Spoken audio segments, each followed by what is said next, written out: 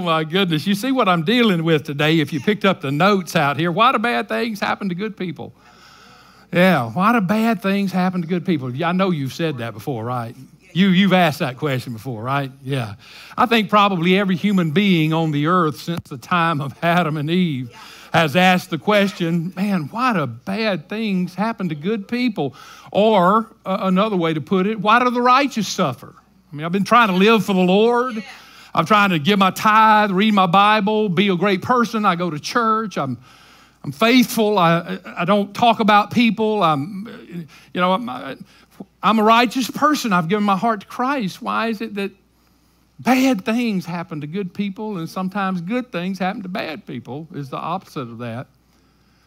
And throughout time, really, the only answer that we Christians have had has been Romans 8:28. Romans 8:28 says, "For we know that all things work together for good to those who love God and are called according to his purpose."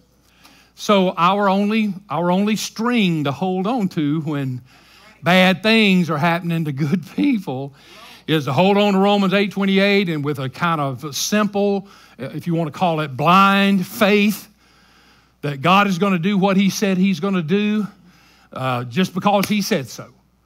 And so that's been our standard by which we have hung to and clung to. The saints through the ages, the saints now have held on to that. And God has used that verse to really say a tremendous amount to us. But in the Old Testament, there's a story. It's a wonderful example of this. As a matter of fact, I told Tanya, I was looking this weekend and we were talking about it some. And I said, the story of Joseph in the Bible, Joseph, the son of Jacob that had the 11 brothers. He was 11 and then only one was younger, Benjamin, which was born after he was gone. And these guys became the 12 tribes of Israel. You remember Jacob's boys. Joseph, the brother that had the coat of many colors that was thrown into the pit and sold to the Egyptians and all of that. That is such a tremendous story. That story is so great on so many ways. That is probably one of the most fantastic forgiveness stories in all of the Bible. It is certainly one of the greatest examples of sibling rivalry that you'll ever see anywhere. Certainly family reconstruction and God mending homes after terrible things happen and deceit and deception and all of those kind of things have been so prevalent because for 40 years roughly, basically, no, about 22 years because the last 18 they knew he was alive. But the first 22 years, Dad thought his boy was dead because that's what the brothers told him. Well, let me just tell a little bit of the story and kind of come in. And we're going to come in right here where I want you to see. Here's Joseph. Joseph, a wonderful young man, a little boy, starts having dreams. And these dreams, he sees things. And what he sees is he sees some sheaves, like some sheaves of wheat or something standing in a field, and he sees that this group of sheaves bows down to a single sheaf, which is him, and he tells and in his innocence and naivete, he tells his family, guess what I dreamed last night? I dreamed that all of you guys bowed down to me. Isn't that great? And then he had another dream. And in this dream, it was the moon and the sun and the stars. And all of them bowed down to a single star over here, which was him. And the moon was his dad, the sun was his dad, and the moon was his mom, and the other stars were his brother. And he woke up that day and he said, I told you I had that dream yesterday. Last night. You can't imagine what I dreamed last night. I dreamed last night that the sun and the moon and the stars were you guys, and I was over here like a little star by myself, and all of your stars, sun, and moon just bowed down to my star. Isn't that wild? That is out of sight, right? It's great. And he's so young, and he's so childish, and he's so naive that he doesn't imagine, he's not thinking they're going to hate him for that. They're going to despise him. We're going to bow down to you. Yeah, right. Wait for that, buddy. I mean, even Jacob, his dad, got mad about it. But the Bible says, but Jacob got mad about it, like, I'm bowing down to my son. But then it said, but he considered this in his heart. He kept this thing and considered it. In other words, Jacob almost said, well, wait a minute, there might be a little more to it than that. But the point is that the brothers hated him. And so they were out in the fields and doing their things. And Jacob sends a little Joseph out there into the field. He's just a kid, just 6 years old, 5-year little kid. They send him out there into the fields to check on his brothers and so forth. And the brothers see him coming, and his dad has made him this beautiful coat of many colors because his dad loves Joseph more than he loves all the rest of them. And the Bible makes that clear. Yeah. I mean, Joseph is the son that was born of his old age. The other one are men. And, I mean, they have their own deals going on, and they've had their own thing. And here comes little Joseph along, and he was born way after any of them. And he's like the little love of their life, the little precious jewel of their life. And Dad makes him this little special coat, and he's running out. And he has no idea what's about to happen to him. And his brothers get him, say, come here, boy. And they get him, and they take him, and one of them says, let's kill him. And then the other, and then Reuben, the oldest brother, says, no, let's don't kill him. Let's don't kill him. Let's just take him over here. We'll throw him down in this pit over here and just let him sit there for a couple of days and get scared and be terrorized. And then we'll, bring him back to Dad or whatever. And see, Reuben, the Bible says Reuben had in mind to go back and get him after a few hours. Reuben just wanted to get away from killing him and get him over there out of the way, and then he was going to come back and get him in a few hours. Well, Reuben goes back to working, and the other boys are there, and here comes a caravan down the road of Midianites. They're going down to Egypt is where they're headed. And so Judah says, old praise boy says, hey, let's sell him to the Midianites. Let's don't kill him, and we want to get rid of him. Let's sell him to the Midianites. And so the Midianites come by, and they sell him. They sell the little fella to the Midianites. The Midianites take him down to Egypt. And after a little while in Egypt, as he grows to be a young teenager, he gets hired by a citizen of Egypt named Potiphar. And Potiphar has a wife, and Potiphar's wife gets all attracted to Joseph, and she proposes some things to him about some liaisons and so forth. And he rejects that, and she says, yes, you will, and he turns to leave, and he had on maybe a vest kind of like this, a little cloak, and she grabbed it, and while he was trying to run away, it pulls off of him. And so she carries the little cloak to her husband, Potiphar, and says, Joseph tried to rape me. And here's his jacket he left behind. I barely escaped with my life. I'm telling you, this is horrible. And so they take Joseph and they throw him into prison. While he's in prison, the king puts also his butler and his baker in prison. They both had a dream while they were in prison. And remember, here's Joseph, our young dreamer, who could interpret dreams, who had been gifted by God to see things. He's so close to God. He's so right and righteous with God that God's given him the ability to see things and to dream dreams and to make interpretations. This is a gift from God. And while he's in the prison, the butler says, man, I had a dream last night. And he said, it was weird as it could be. And Joseph said, well, hey, I've interpreted a dream or two. What'd you dream?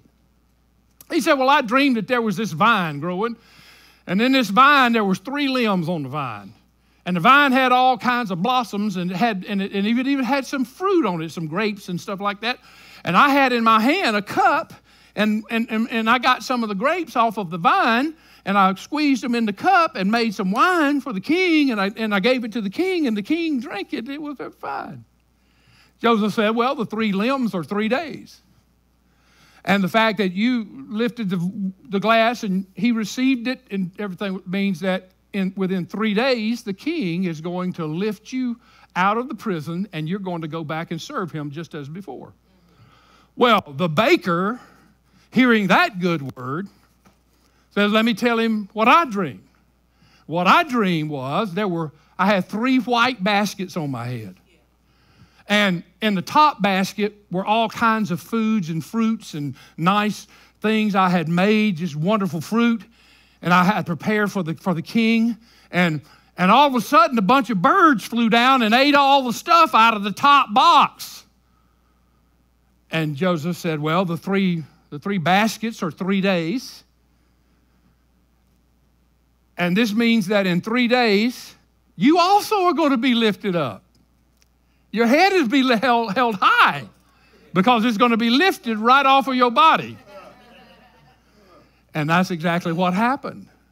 Well, when the butler leaves in 3 days, Joseph says to the butler, hey, man, when you get up there to the king, don't forget a brother down here in the cell. Remember me. I mean, tell the king about me, all right?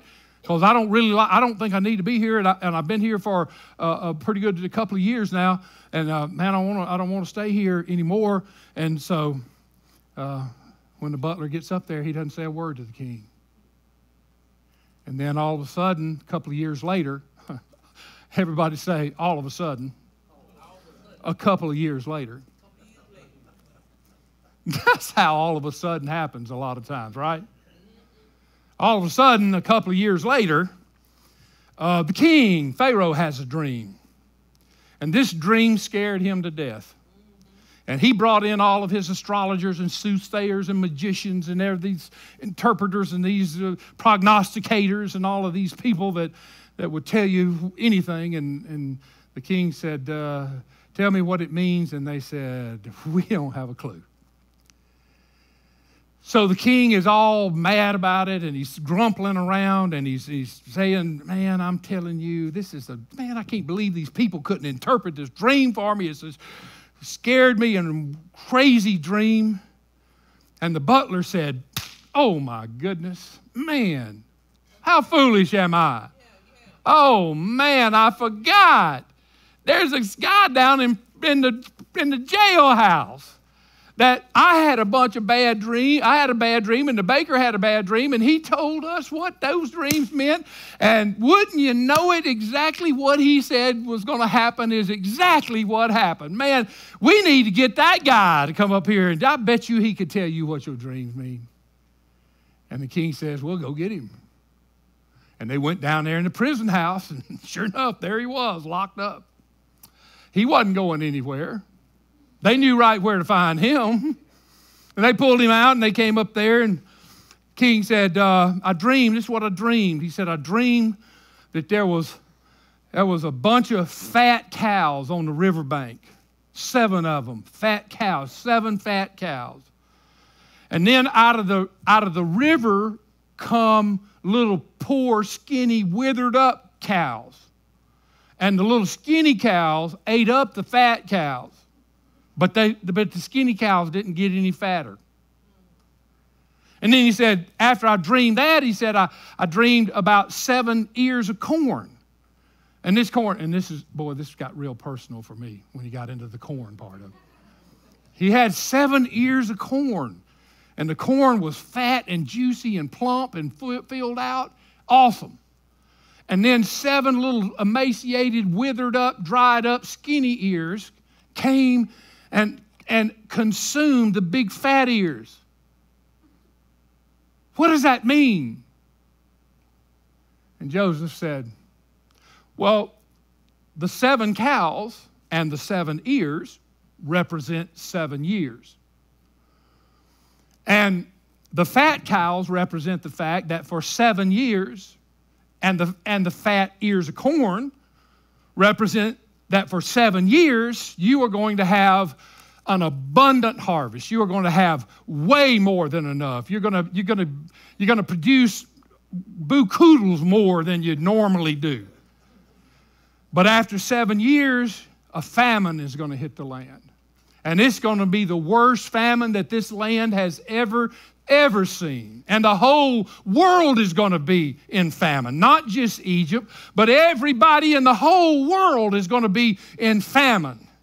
And so what you need to do, King, is while you got the 7 fat years and full years and producing way more than enough, you need to take a fifth of that, and every year take a fifth of the harvest and lay it by, put it in barns, silos, get it all stored up, so that when the famine hits, everybody in Egypt will have enough food to eat. And who knows, man, we might make $1 million selling all this stuff to the world, because nobody in the world's going to have anything. They're going to have to come to you, king, to get anything to eat.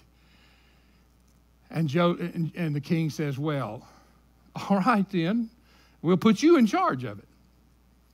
And Joseph becomes the second in command of the nation, the mightiest nation of the world at the time, Egypt. Second in command. The only one that had more authority than Joseph was Pharaoh himself. And wouldn't you know it, it happened just as Joseph said, and they had 7 wonderful years, and then all of a sudden 7 years of famine came, and his brothers dragged down out of the promised land up there. It's in famine. Dragged down there. They hear, man, there's grain in Egypt, and they leave their home up here in Israel, and they come right down through there, and they come to Egypt. And when they get to Egypt, everybody says, you got to go see that guy right over there. That's that guy right there. That's the one you need to see. And so they go over there to see him, and whenever he turns around to look at them, he recognizes who they are. Those are his brothers that sold him into slavery, that put him in that horrible condition where he would be accused for a crime that he didn't commit and go to prison for something he didn't do and stay there for 12 years and finally get released out of there. They are the ones. And he recognizes them, but they don't recognize him. And he's speaking to them through an interpreter. He can speak Hebrew, but he's speaking the Egyptian language through a translator. So they don't know that he knows what they're saying. And they're talking to each other in Hebrew, thinking this Egyptian don't know what we're talking about. But he knows the Hebrew, and he says to him, go get your dad. Your dad's still out? Yeah, go get your dad. Bring him down. Get your younger brother. You got any brothers? Yeah, bring him down. And they beg and plead and all that kind of stuff. But the point is, they go get Dad, bring him down there. Dad and all the brothers bow down. I mean, this guy has their life in his hand. This guy's an Egyptian. This guy, man, oh my Lord. Yeah, give us some grain, give us some wheat. You're a bunch of spies is what you are. I'm going to tell you, we're going to be off with your head. Please, no. Oh, no, don't do it. He's just pricking them, And then he finally gives them the grain, and then he reveals himself to them. And man, what a scene that is. I'm Joseph, your brother. God. Now you can imagine what started going through the hearts of those brothers. From that point right there, it was, oh God, Joseph's going to kill us, man. Oh, and even though he said he wasn't, he said he forgave us, and that God meant it for good, and we know but we know when Dad dies, I mean, he's probably not doing it because he doesn't want to break Dad's heart, and so he's going to keep us alive while Dad's alive. But when Dad dies, then, the purge is going to start. Joseph is going to pull out the knife, and we are dead man for sure. And that's where we pick up in Genesis chapter 50. When Joseph's brothers saw that their father was dead, they said, perhaps Joseph will hate us and may actually repay us for all the evil which we did to him. So they sent messengers to Joseph saying, before Dad died, Dad commanded us to say to you, Joseph, I beg you to please forgive the trespasses of your brothers. Now, I don't know if Jacob said that or not.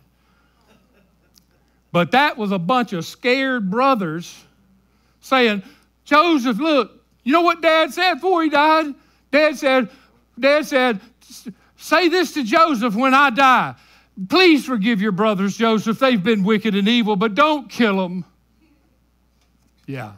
Sounds mighty self-serving to me, doesn't it to you? Now, please forgive the trespasses of the servants of the God of your father. Oh, now they're bringing religion in now.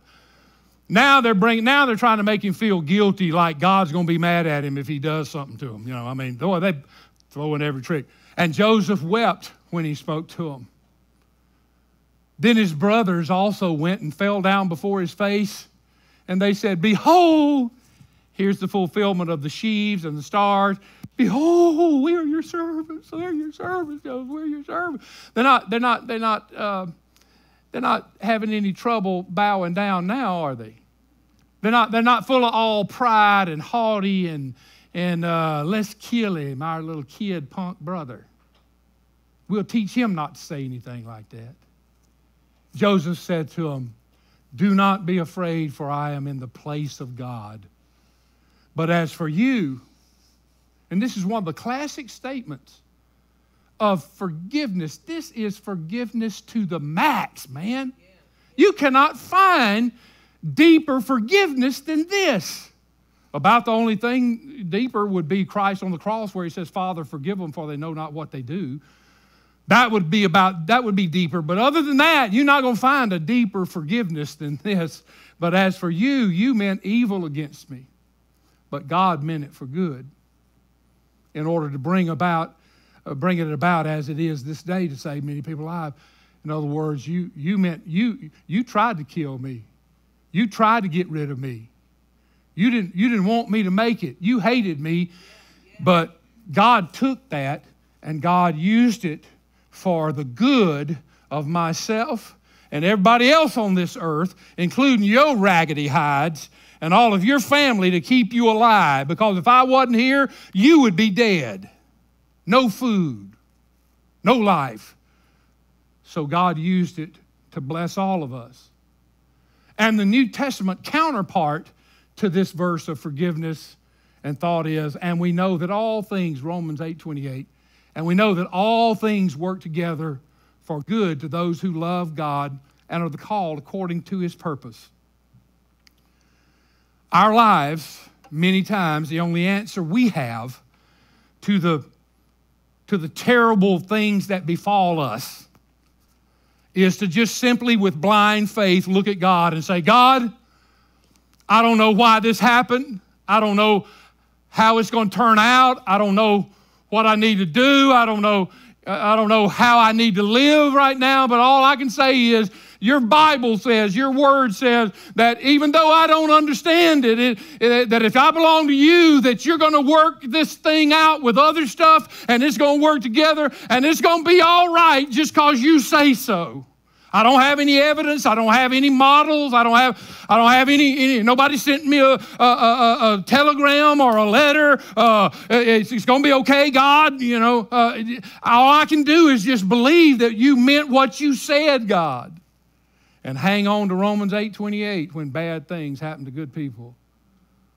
Well, if you're going to live a life that appropriates the grace of God, like Romans 8:28 says we are, if you're going to hang on to Romans 8:28, if you're going to believe Romans 8:28, and if you're going to have any kind of answer to bad things happening to good people, especially when it's you. I mean, we get real interested when the bad thing is happening to the good you. So there are about 5 questions you're going to have to answer when suffering comes into your life. I think if you can get these in your heart, and if you can get a grip on this and get an answer to this, how do I feel on this? What is my answer to this? I think these 5 questions, you'll make it delightfully through the good times and faithfully through the bad times in life.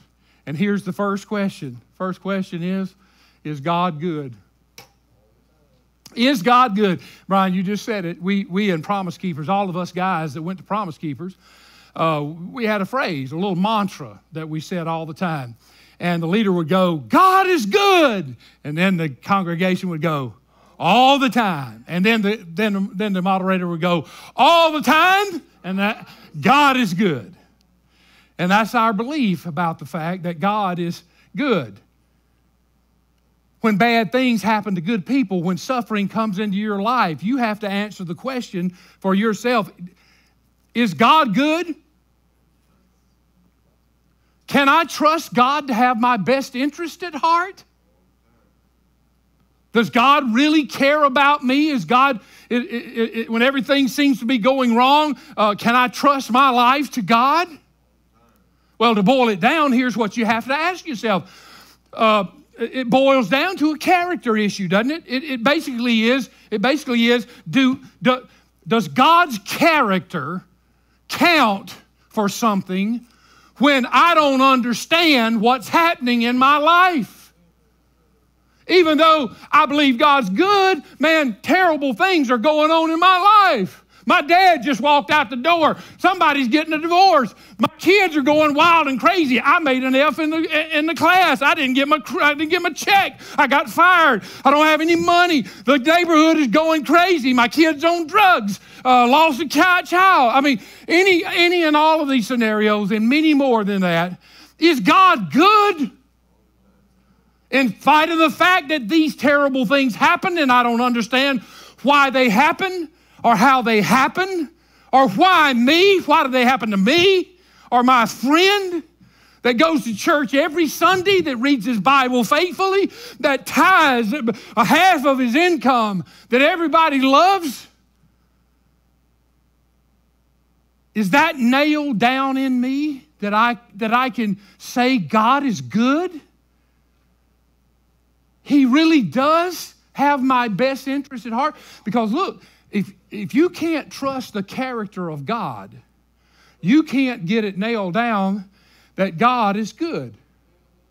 Because anybody I'm going to trust with my life, I'm going to have to know a little bit about their character. Now, I don't want to get melodramatic up here, but I mean, I do play a pretty important role in most of your lives. I'm your pastor.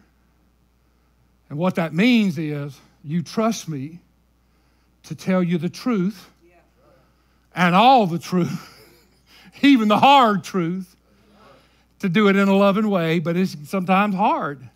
Sometimes you just got to face the fact. We all do. That's why we need a Savior, you know. We're humans. Well, if you're going to trust me to tell you the truth and to change your life based on what I say, it is only because you trust the character of the person who is speaking to you.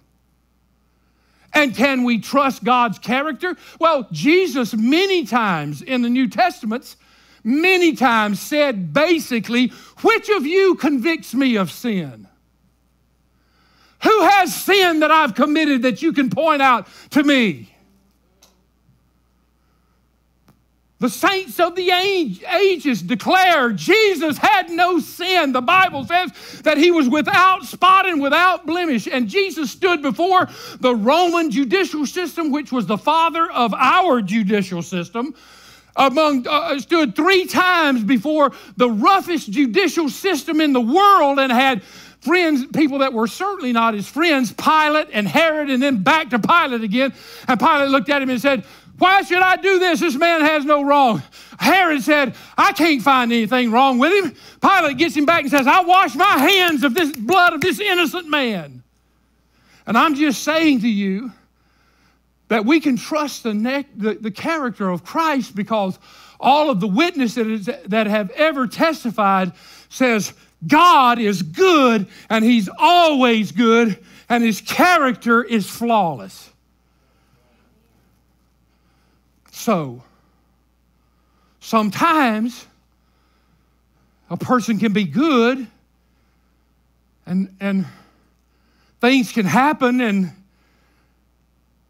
and we don't understand how sometimes things can get all messed up, but even when we determine God is good, sometimes his actions might not appear to be good, you know?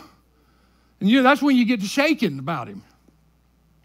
When it just seems like whatever's happening doesn't seem like a good God could really do that. I mean, it would be like me with my children.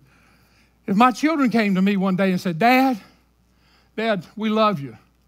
And Dad, we're going to do everything you say just like you say it. We're not going to disobey anymore. And whatever you tell us to do, we're going to do it right there on the spot and never disobey you again.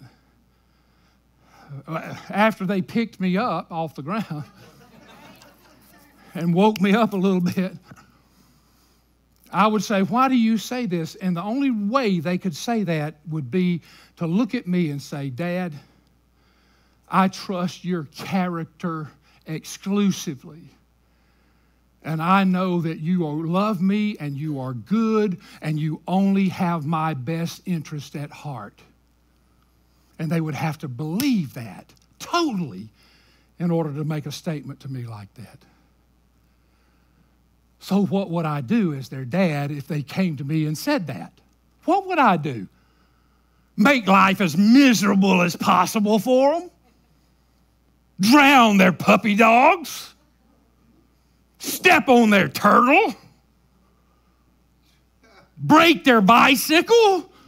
Make them eat asparagus? No, what I would do everything I could possibly do to make their life as great as possible and as easy and as simple as possible. And I think one of the reasons that we human beings have trouble trusting God exclusively and obeying Him exclusively and not have reservations about what happens in our life is because we have this tendency to think about God like we think about our parents. One of the reasons, listen, I've been in foreign lands on mission work, and I've been in lands. India is just a perfect example. I went to India, stayed 21 days or so, 20 days, I don't know, a long time. And we witnessed, and you couldn't have a church service out on the street because they'd kill you, but you could go to somebody's house and do anything you wanted to with Christianity. And the Indian government loved Christianity because they found out when a part of their country became Christian, it became prosperous. There you go. So the Indian government said, hey, come on in, many as you want to. Come on, bring them in. We love it. So we would try to win people to Christ. And you know one of the biggest problems we had with those people? When we talked about God being our heavenly Father, they had no relationship to that whatsoever. That did not even register with them. They did not have that kind of relationship with the Father. That was so foreign to them, they couldn't even grasp it. And I'm just saying that many times we human beings have problems with God and hearing God and knowing God and following God and loving God and trusting His character because we think of Him like Dad, and Dad's mean, and Dad does wrong things every now and then, and Dad's cranky, and Dad... Look at your neighbor and say, get over it, man, would you? So, first question. I got to ask myself, when bad stuff happens to me is God good? The God that said, I'm working all things together for your good, is He good? If He's good, that means something. Second question, is God omnipotent? I didn't mean to throw this theology in on you, but I could have said, is God all-powerful? Omnipotent means all-powerful. Omni, all, potent, powerful. All right, here's what I'm saying here. If God is not all-powerful, then what difference does it make if He's good? Because the goodness of God doesn't matter if God doesn't have the ability to perform that which is needed in all of our situations of life. Lawrence over here in a wheelchair. I know y'all know Lawrence is one of my best friends. I love him. Always have. Lawrence is a good man. I mean, he's a human being, but he's a good man. And he's compassionate and loving. And I would have no problem leaving any of my children or my grandchildren to Lawrence's charge. No problem whatsoever. But let's suppose Lawrence was in a home, and I brought in maybe a grandchild that was an infant, and this little fella couldn't even walk or anything, and I laid it on the bed. I put the little pacifier in there, and I looked at Lawrence, and I said, Lawrence, would you watch him just a minute? I need to walk out here to the mailbox. There was somebody I need to talk to, your neighbor over here, and I just saw him out, and I'll be right back. And when I left the house, let's suppose that house caught on fire. Like something blew up in the middle of that house. Not a meth lab, I know y'all thinking. But something blew up in the middle of the house. And fire was everywhere. Even though I trust him implicitly, I believe he is a good man and a kind man and a faithful man. And I believe he would do everything he possibly could to do everything to take care of that infant that's laying on that bed in there in that burning room to the best of his ability. And even though I would believe that about him and that is true about him, he might not have the power to get in there to do it. I'm just saying that if God is good, I've got to believe that God is powerful enough to do something, because goodness alone isn't good enough if you don't have the power to perform. I know most of us have never heard anything about Christian Science. Have you ever heard anything about Christian Science? It's the religion, Christian Science. I don't know why they call it Christian Science, because it's not Christian and it's not science. It's like, it's like grape nuts. Not grape and not nuts, Well, one of their major theologians is a guy by the name of Albert Schweitzer. And here's what Albert Schweitzer said. Albert says, Calvary was a terrible mistake. Listen to this. Listen. Calvary was a terrible mistake. God never intended it. Jesus was wonderful, and God would have never let him die. He just loved him too much. But what happened was, before God knew it, the situation got out of control, and before he knew it, Jesus was gone. This is their theology. And he reasons this. He writes this. This is a conclusion of what he's thinking. He reasons, if God was good, he would have stopped the cross. If God was good, he would have stopped the cross. The fact that he didn't stop it shows, if he is good, he is not all-powerful. And if he is all-powerful, he is not good. You know what Albert needs to understand? The difference between God's purposes and God's ways. Do you know God has purpose in life that are different many times from his ways? And in connection with Calvary, let me show you what I mean.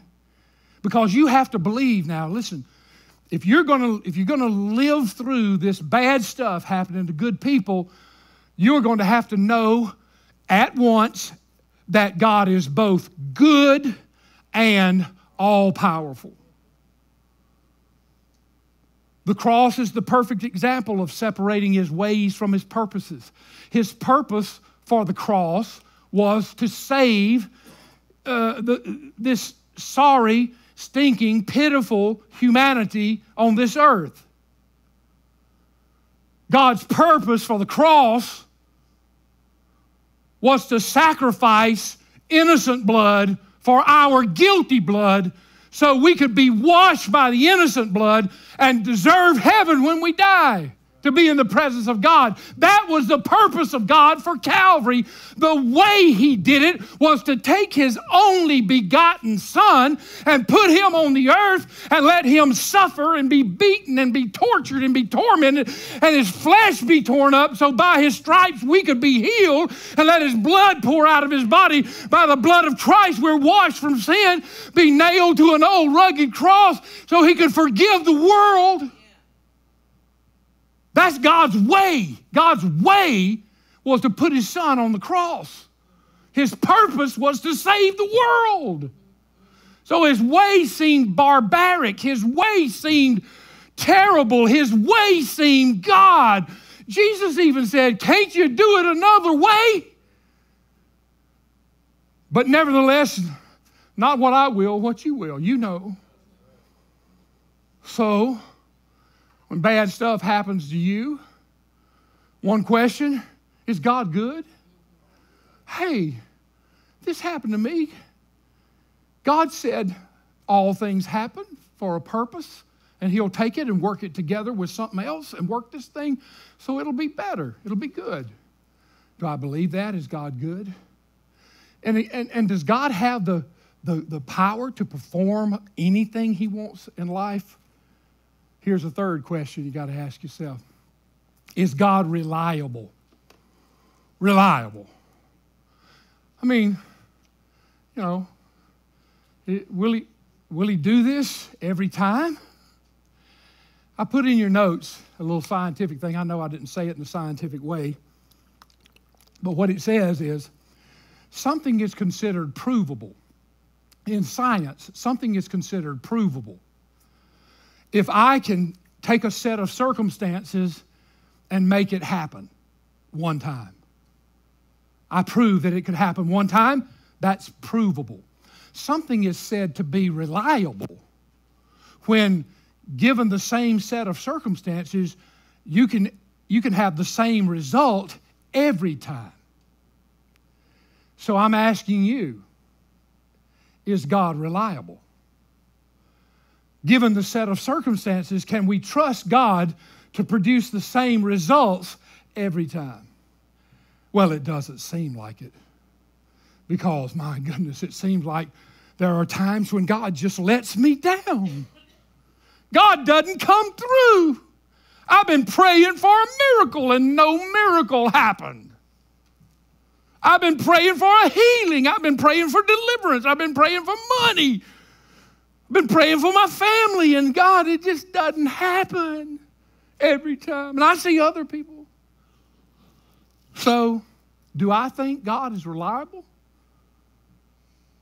I mean, this is going to bring peace to me. This is going to bring comfort to me, or it's going to torment me. The answer to that question, I've got to settle that. Let me approach you this way with it. You remember in the first book of your Bible when God got sick of this old crazy world and there was nothing but evil in this earth, and what did God say? He said, I'm going to destroy this place. And he spoke to the only righteous person that was on the earth, a fellow by the name of Noah.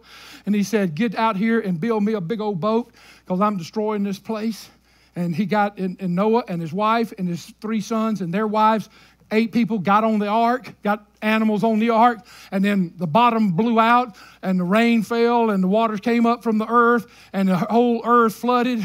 And then the water, after some days, the water began to recede, and God put a rainbow in the sky. You remember that? And what was that rainbow for? That was a promise from God that he would never destroy the earth by water ever again. And so many times, when it rains, we get to see a rainbow many times.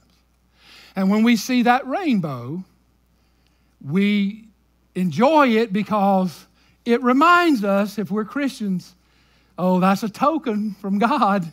That's a token. God gave us that rainbow. And if somebody doesn't know it, you'll tell them. You say, you know why that rainbow? Because God made a promise with Noah that he was never going to destroy. That is a token of his promise right there. But we don't see it every time. And so does that mean that we can't always trust that God is going to keep that promise because, hey, we didn't see the rainbow? Hey, that's what I mean. You'll get all shook up if you're depending on the token to prove that God is true to his word.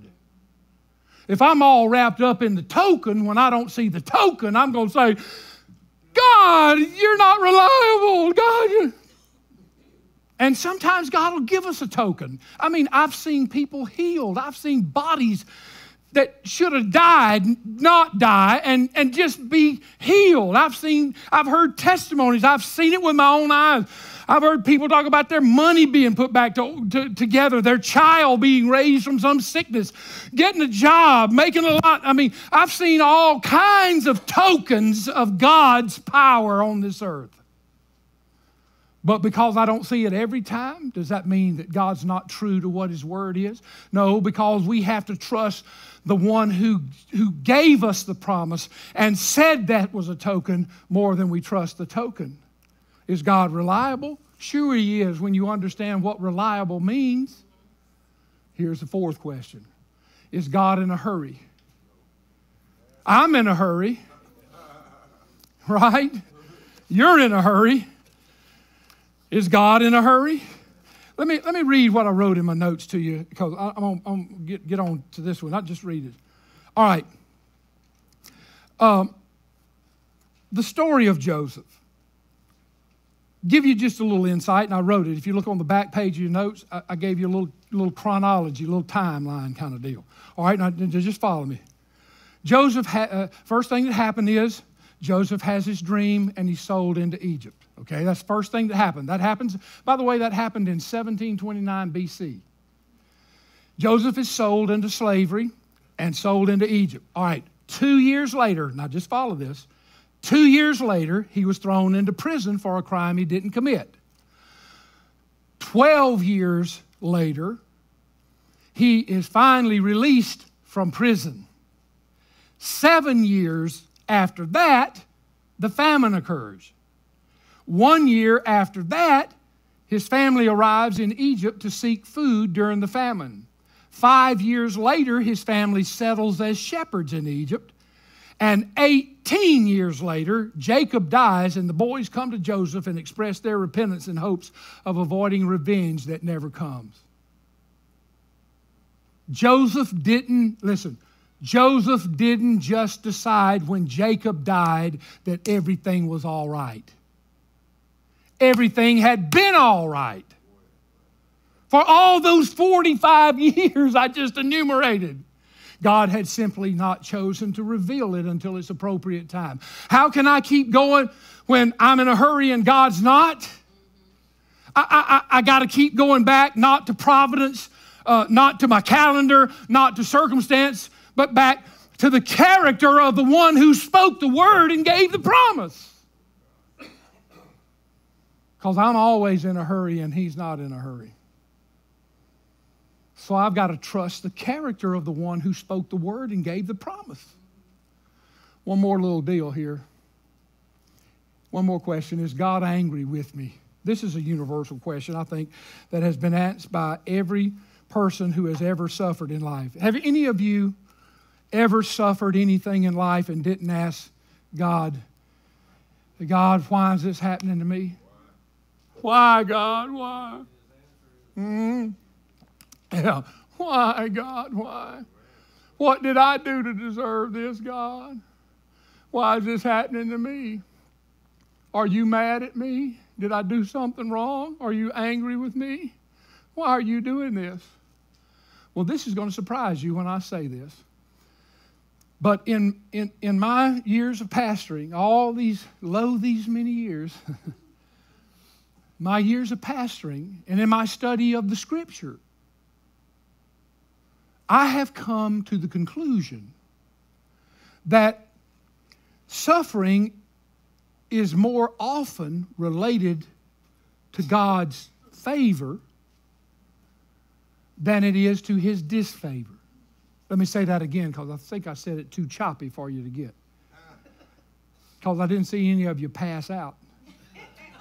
So you obviously didn't hear what I said. What I said is, suffering is more often related to God's favor rather than His disfavor. You say, you mean it happens because God loves me and not because God is mad at me? Well, look, you can do stuff that'll get God's disfavor. I mean, God disciplines the prodigal. There are consequences for bad choices you make. Be not deceived, God's not mocked, for whatsoever man soweth, that shall he also reap. That's still in the Bible. I'm not telling you that God's not going to take you to the woodshed every now and then. But I'm just telling you that most of the time, it is not God's displeasure that brings suffering into your life, but indeed is God's pleasure that does this. And this is why Jesus could say in the Beatitudes, in Matthew 5, Jesus says, blessed, which is our word martyrios, which means happy. Happy are you when you're put down. Happy are you when you're reviled and persecuted and people say all manner of against you falsely for my sake. Rejoice and be exceedingly glad about this, for great is your reward in heaven. What kind of nut are you, Jesus? What kind of masochist are you? Wacko. You love pain? No, he says, look, you just got to grasp this fact that when I love you, I'm going to use you, and when I use you, you're going to suffer. I know a lot of times, Lord, you want to say, hey, God, don't love me so much, would you? Love Holly. Yeah. But as long as we're in this world, listen, guys, as long as we're in this world, you know what we are? We are a spiritual thumbnail on the world's chalkboard. And we are an antagonist to this world. You know why? Because this world is not our home. This world is not where we're stopping off. We are pilgrims in a foreign land, and we are headed in a whole nother direction from them. We have a different source, we follow a different course, and we're led by a different force than the world has. And we're going to walk contrary to this world at all times. And so, when I suffer as a Christian, let me give you 3 ways we suffer in God's favor. I'm going to now quit, okay? You say, man, if I suffer in God's favor, what is it? All right, number 1 is identity. Because of our identity with Jesus Christ, we suffer. Jesus said, a servant is not better than his master, and if they hated me, they're going to hate you. Jesus said, in this world you shall have tribulation, but see that you be not dismayed, for I have overcome the world. And let me just ask you this. Why was Joseph in prison? Joseph was in prison because he was sold as a slave. Why was he sold as a slave? He was sold as a slave because his brothers hated him. Well, why did his brother hate him? Because he lived so close to the Lord that the Lord could speak to him and he could hear God speaking to him. And when he heard God speaking to him, he would tell him what God said. He didn't suffer because he was a sinner. He suffered because he was so close to God. And why was he in prison? Was it because he was involved in some immoral sex act? Is that what got him in prison? No, it was the fact that he wouldn't get involved in some immoral sex act with Potiphar's wife. I'm just telling you that Joseph suffered because of his right and righteousness, and he suffered exclusively because of his identity with God and doing what is right. And if you live a life that's close enough to God to hear the heart of God and the voice of God and the move of God, you're going to suffer. This world is not going to understand you. It's not going to want you. This world is not your home. My grandma would call it being cured. Being cured. Yeah, Granny had a lot of wisdom, didn't she? Let me give you the second one. Here's the second insight about suffering, how you can handle suffering for good, for being right. All right, imagery. Romans 8:28 says, for we know that all things work together for the good of those that love God and those that are called according to his purpose. What does verse 29 say? Let me give you a hint. For whom he did foreknow, you got it? Them he did predestinate to be conformed to the image of his Son. Wow, what does that mean?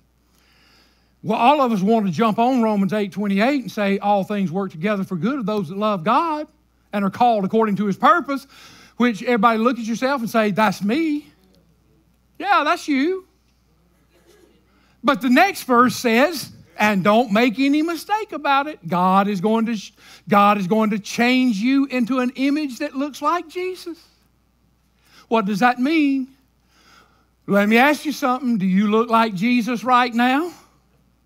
What do you look like? You look like a lump of granite or something, right? You got all these ends sticking out and points and corners and all that. I don't see a Jesus at all in that big lump of rock right there. What does a sculptor do when he wants to sculptor out some, like you've been to these places where giant horses and soldiers and beautiful people and all, and it's carved out of just rocks.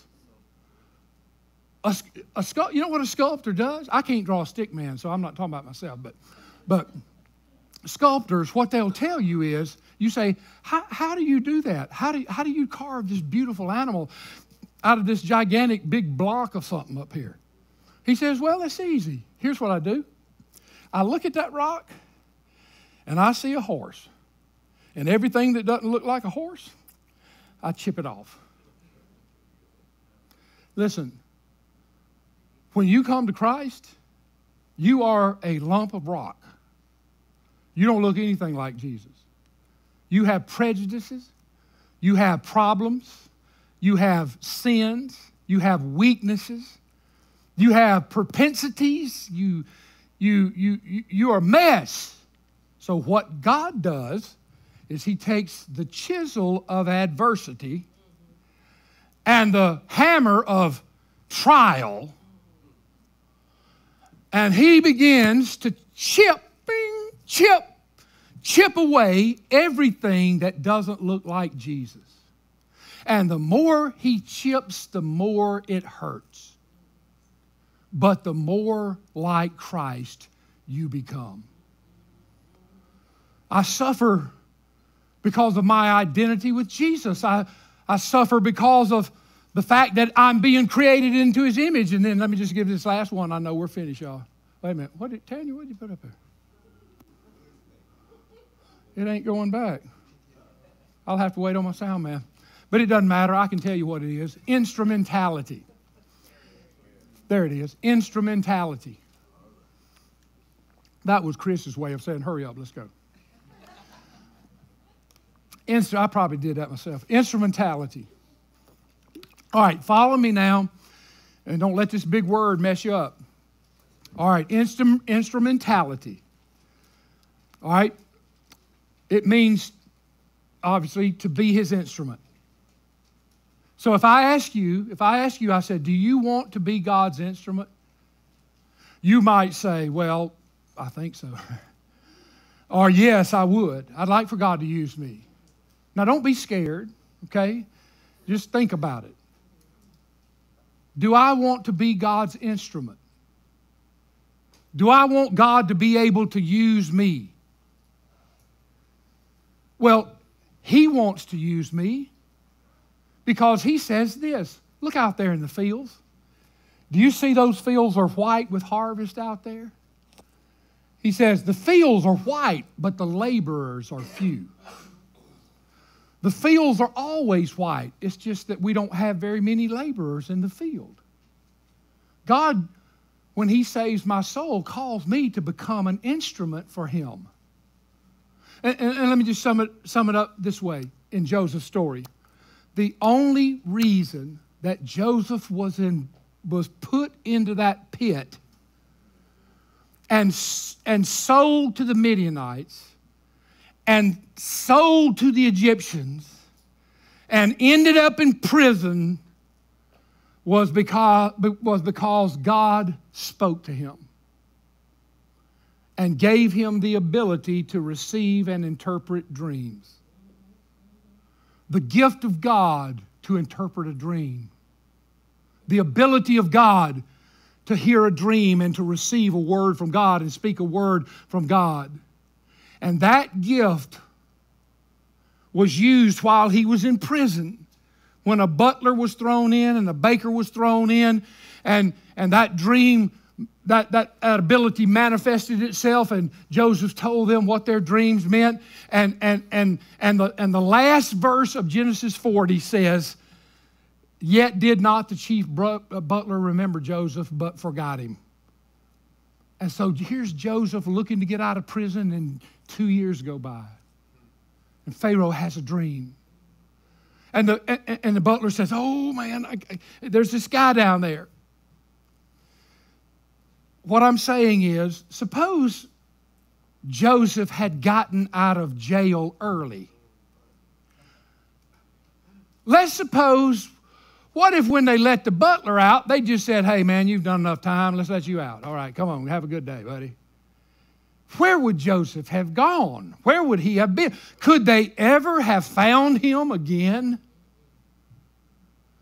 So because of the gift of God and him using the gift of God, now he ends up in tribulation and trouble and jail and suffering and blah, blah, blah. And then he uses it again and it still doesn't deliver him. And then 2 years later, here comes somebody down in the jail waving the keys saying, man, I know right where Joseph is. Yeah, here he is, right here. Come on out, Joseph, boy. We got a job for you. Come on up here. Man, I knew I could find him. I knew he wasn't going to be hard to find because I got him. And Joseph goes right up there and tells Pharaoh what God says.